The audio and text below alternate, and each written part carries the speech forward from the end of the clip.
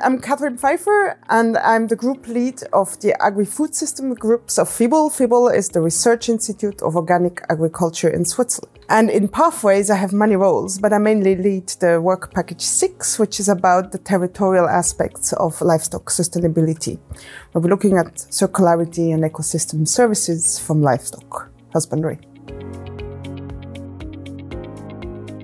See, society is at a point where we come to the conclusion that the current way in which we produce meat and milk and eggs, like all animal source food, is not going to be acceptable in the future.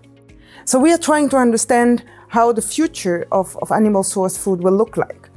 And we just can't have it all. It's just not possible. You can't have very high animal welfare being super efficient in terms of how you produce that food. High efficiency in the production means a lower environmental footprint, but it doesn't mean that you have produced within the planetary boundary.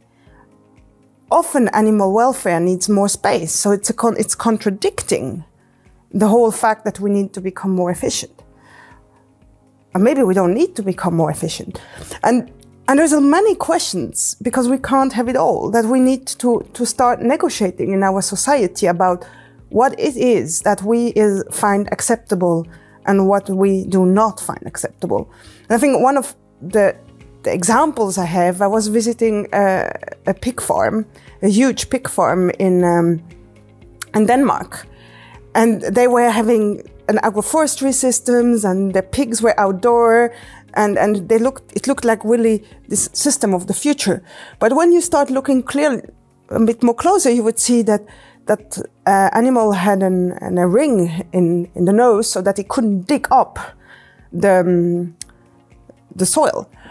And why is that? Is because they dig in the soil and then brings more nitrogen in the soil, and this is really bad for the groundwater.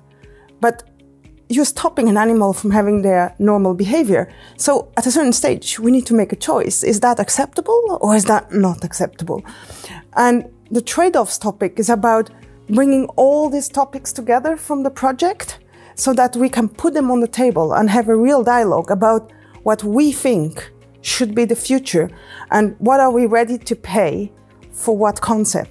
So is really being most efficient in terms of greenhouse gases what we want to be, or is it okay to produce more greenhouse emissions but having more animal welfare and convince consumers to consume less?